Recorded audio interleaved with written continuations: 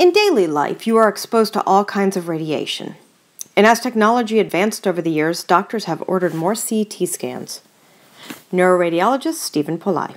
As CT scanners got faster, we started scanning people for more and more indications because before we couldn't do them.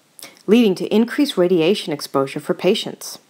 Federal statistics show Americans received 7 times more radiation in 2006 than in the 1980s.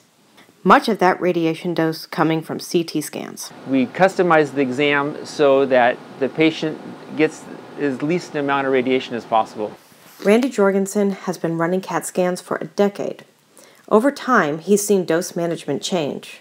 Safety here at CDI is one of our primary concerns, to keep the dose exposure of the patient to a minimum. So what the technologists do is review the orders prior to doing the scan to make sure that the symptoms match the area that we're being scanned. In 2011, the American College of Radiology launched a National Dose Index Registry. Within 2 years, the registry had tracked more than 9 million CT exams. We were one of the first adopters of the National Registry to keep track of radiation dosage. It's pretty dramatic, actually. So CDI is kind of in the leading front of the dose reduction. We monitor all our doses and record them after each exam, and we compare that to the national average to make sure our doses are right where they need to be.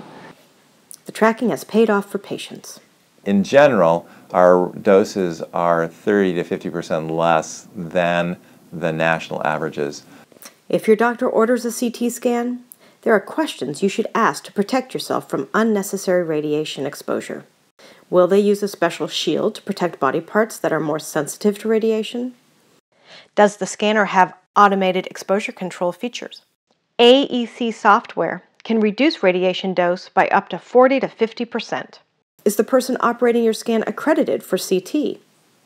And ask your doctor, why are you doing this test, and what do you hope to find that you didn't know from the last test? These answers will help you weigh the benefits and the risks. Our goal is to have the least amount of radiation with the highest quality.